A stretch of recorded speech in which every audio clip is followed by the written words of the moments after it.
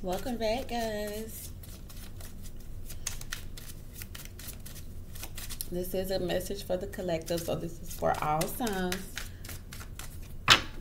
We're going to see how your divine masculine feels about you, if you're currently in separation from them. Let's see what message they have for you, what they want to say.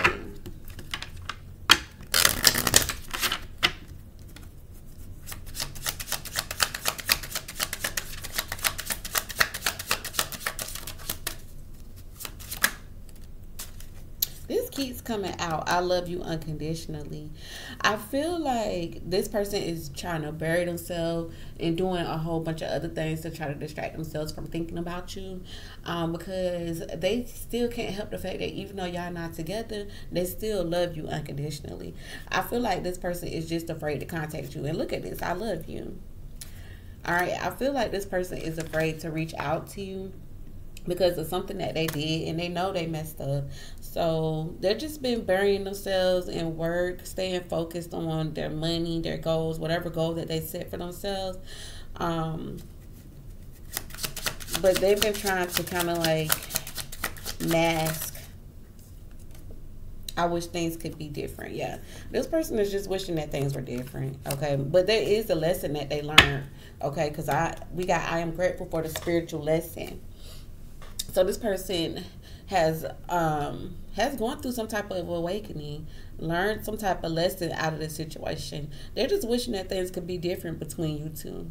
Okay, but I'm getting a lot of love from this person. I'm getting a lot of love. I'm getting like this person really, really, really still freaking loves you.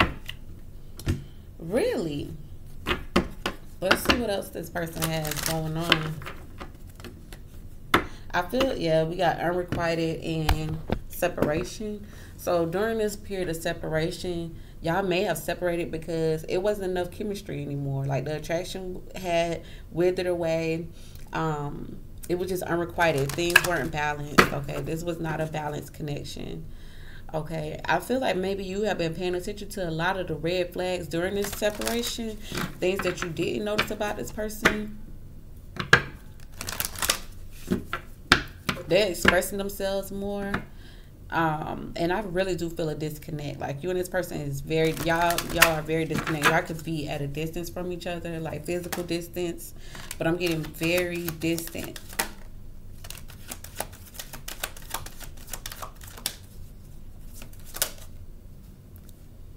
I feel like the problem is with this person is that this person may have codependent issues, or you were too codependent on them. Somebody was too codependent on, maybe y'all were codependent on each other, but I'm getting a real codependent energy here.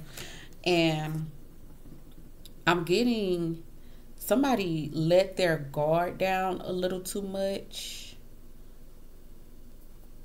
I feel like maybe you let your guard down because you relied on this person, you were dependent on this person in some way, shape, or form. But this person released you. Because we got release your ex. This person released you, or they had to release someone that they were dealing with during the connection. Okay, yeah. See, there's a heart-to-heart conversation that was had. I feel like before you guys decide to split. And it could be in regards to somebody's finances. I do feel like this masculine is very zoned in and focused on his finances right now.